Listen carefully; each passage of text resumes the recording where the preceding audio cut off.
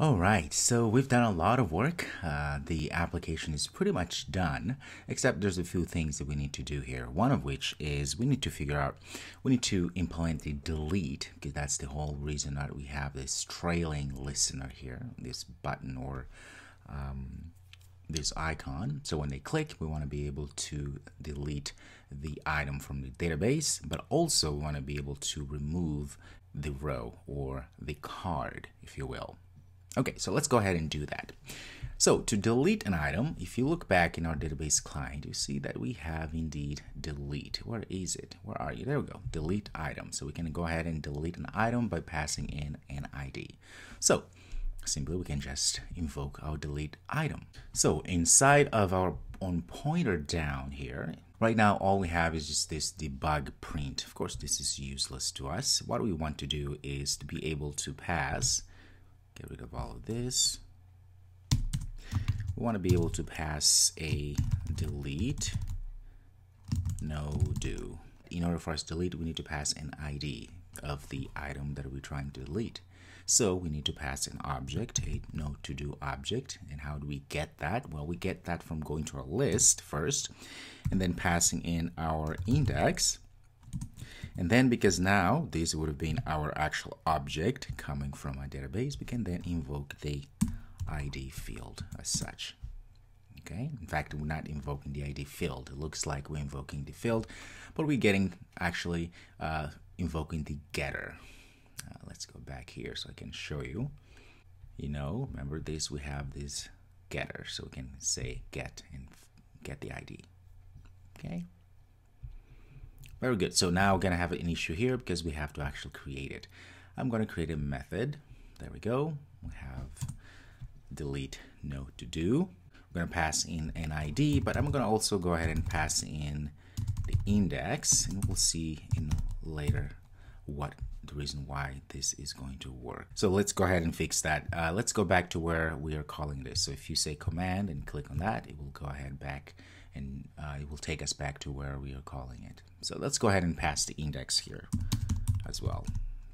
We'll see why at a later time. Okay, so how do we do all of this? Well, the first thing I like to do is I like to pass a debug print here. That way we actually know what's going to, if it's working. So I'm going to say delete, deleted item as such. And then here is what we are going to invoke the await DB. Now I have to go ahead and make sure that I make this a sync or async, I should say, because we then are going to be able to use the await. So db.delete item, and I'm going to pass the ID, which we're passing in our method here. Okay, very good. Now here's what's going to happen. If we run the app and actually go ahead and click on the delete icon, so essentially this, right? This icon here, the item will be deleted. But now the problem, in fact, let's go ahead and run this and do that. We'll see that the item is going to indeed be deleted. Okay, let's go ahead and delete this. Now it's called the deleted item. The problem here is that it's still there. So visually speaking, even though the system has deleted the item from the database, we know this because if we ran this whole app again, we shouldn't have beer. Let's see if that's true. And there we go. You don't see beer anymore. How do we then refresh our user interface here so that the users can actually see that indeed we have deleted an item? Because that's the whole part of user interface, creating something that the user will know that an action was taken, and therefore they can see that visually. Well, we go back to the state, because remember, the setState method allows us to redraw our screen. Okay, now we know that we've deleted it, so in order for us to then redraw our screen, if you remember, we can say setState. Okay. Now, whatever we pass in here is going to go ahead and redraw our screen, so refresh our screen, if you will, so that all the changes are indeed shown.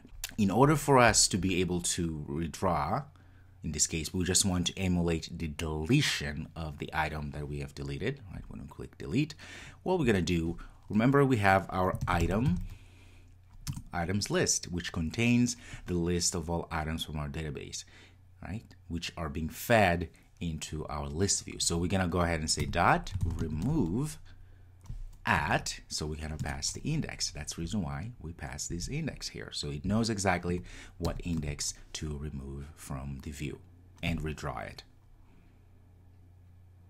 Okay, so now if we save this, let's give it a quick run again. Okay, so let's look what's going to happen. If I get delete, look at that. Delete it, and we got rid of that whole row. Let's delete this one, same, delete, and it's gone. Go to James, and it's gone. Very cool. So we were able now to actually emulate a deletion, not only in the backend and the database, which is the most important one, but visually as well. All of that is possible for us to do because we understand now, right, the set state. The set state, if you don't get anything out of this lecture, the set state, again, it's where we say, okay, we want to redraw our screen. We want to go back and refresh our screen with the new data. Now, if we hadn't put this inside of a set state, this wouldn't happen. You wouldn't see this happening, this deletion, if you will, removal of the entire row happening. Okay, so always think in those terms. You want to redraw the screen, put whatever you want to redraw inside of a set state. Notice you can call as many times as you want the set state whenever you want to redraw things or refresh the screen. Okay, very cool. So to prove to you that this is indeed persisted in the system, in our application here, we can go ahead and run again. We should only see again only those two. Look at that. If we delete this one and run again, we should see just one. Very cool. So our database is working. We're able to delete, and we're also able to remove the row from the screen and redraw everything back. Well, this is very exciting.